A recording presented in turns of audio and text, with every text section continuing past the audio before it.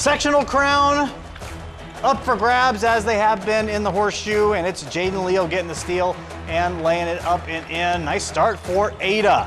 With Flyers then getting on the board, Luke Pullman knocking home the 3. Then in transition off the steal, it's Pullman. Getting it, gets the layup to go in right there. Now, off the miss, Tate Hess, offensive rebound all by himself, getting the easy 2 to go there. Now Hess dishing it off, finding Mitchell Ranley.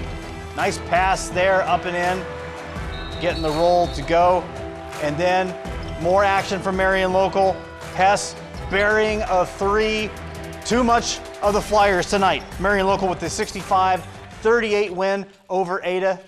Jaden Mesher with 16 points for Marion Local. Tate Hess chipping in 12. Ada finishing their season at 10-14. Great improvement over the last couple years for the Ada Bulldogs. Ethan Murphy with 14 points.